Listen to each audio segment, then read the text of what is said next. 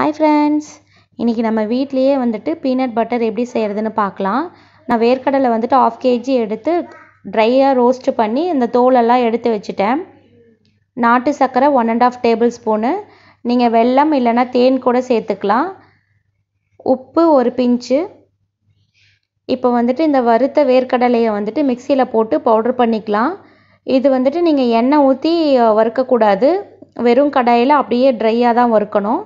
இதை ஃபஸ்ட்டு நம்ம வந்துட்டு கிரைண்ட் பண்ணிக்கலாம். பவுடராக வந்துட்டு கிரைண்ட் பண்ணி எடுத்துக்கலாம். இதில் வந்துட்டு தண்ணி எதுவுமே சேர்த்தாதீங்க. 20 செகண்டுக்கு ஒன்ஸ் ஆஃப் பண்ணி நம்ம அரைக்கணும், இல்லைன்னா மிக்ஸி ரொம்ப சூடாகிடும். 20 செகண்ட் மட்டும் ஃபஸ்ட்டு அரைச்சிடுவோம், அதுக்கப்புறம் ஆஃப் பண்ணி பார்க்கலாம். பாருங்கள், பவுடர் ஆகிடுச்சு. இப்போ இதை வந்துட்டு மறுபடியும் வந்துட்டு இன்னும் ஒரு 20 செகண்ட் வந்துட்டு கிரைண்ட் பண்ணிக்கலாம்.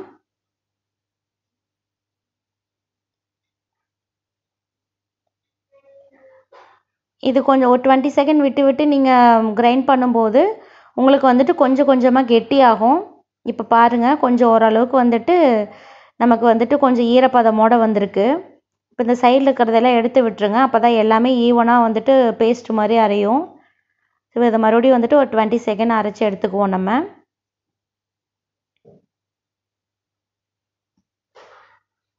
இப்போ பாருங்கள், ஓரளவுக்கு வந்துட்டு நல்லா கெட்டியாக வந்துச்சு. நம்மளோட பீனட் பட்டர் வந்து நம்மளுக்கு ஸ்மூத் கன்சிஸ்டன்சியில் வேணும், நம்ம இன்னும் அரைக்கணும் இதையே. இப்போ இது வந்துட்டு இன்னும் கொஞ்சம் இன்னும் ஒரு 30 செகண்ட் வந்துட்டு அரைச்சி எடுத்துக்கலாம்.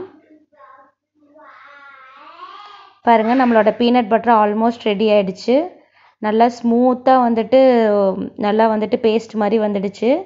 இப்போ வந்துட்டு உப்பு, நாட்டு சர்க்கரை ரெண்டும் சேர்த்துக்கலாம். உப்பு ஒரு பிஞ்ச் போட்டுக்கோங்க, ரொம்ப ஜாஸ்தி சேர்த்த வேண்டாம். உப்பு கண்டிப்பாக போடணும், ஒரு பிஞ்ச் மட்டும் போட்டுக்கோங்க. நாட்டு சர்க்கரை நான் 1½ டேபிள் ஸ்பூன் போடுறேன். நீங்கள் முன்னாடியே சொன்ன மாதிரி நீங்கள் வந்துட்டு வெல்லம் பொடி பண்ணி சேர்த்துக்கலாம், இல்லைன்னா தேன் கூட சேர்த்துக்கலாம். தேன் பார்த்தீங்கன்னா உங்களுக்கு ரொம்ப கெட்டியாகிடும், ரொம்ப அந்த ஸ்மூத் கன்சிஸ்டன்சி வராது, ரொம்ப கெட்டியாக இருக்குங்கிறதுக்காக நான் நாட்டு சர்க்கரை சேர்க்குறேன். இது ரொம்ப நல்லாயிருக்கும். பாருங்கள், நம்மளோட பீனட் பட்டர் ரெடி ஆகிடுச்சு. இதுக்கு நீங்கள் ஒயிட் சுகர் சேர்க்கக்கூடாது. பார்த்தீங்கன்னா ஆயில் எல்லாம் பிரிஞ்சு நம்மளோட பீனட் பட்டர் யம்மியாக ரெடியாகி வந்துடுச்சு. இது கிட்ஸுக்கு ரொம்ப ரொம்ப பிடிக்கும், டேஸ்டியாக இருக்கும். நீங்கள் ப்ரெட்டு வந்துட்டு டோஸ்ட் பண்ணிவிட்டு இது மேலே வச்சு கொடுத்தீங்கன்னா ரொம்ப நல்லா சாப்பிடுவாங்க. ஈவன் சப்பாத்திக்கு கூட நீங்கள் வந்துட்டு இது மேலே தடவி ரோல் பண்ணி கொடுக்கலாம், அவ்வளோ யம்மியாக இருக்கும். அவ்வளோதான் ஃப்ரெண்ட்ஸ், நம்மளோட பீனட் பட்டர் ரெடி ஆகிடுச்சு. நல்லா வந்துட்டு எண்ணெயெல்லாம் பிரிஞ்சு நல்லா யம்மியாக க்ரீமியாக வந்திருக்கு. இதை வந்துட்டு ஒரு கிளாஸ் கண்டெய்னரில் மாற்றிக்கோங்க.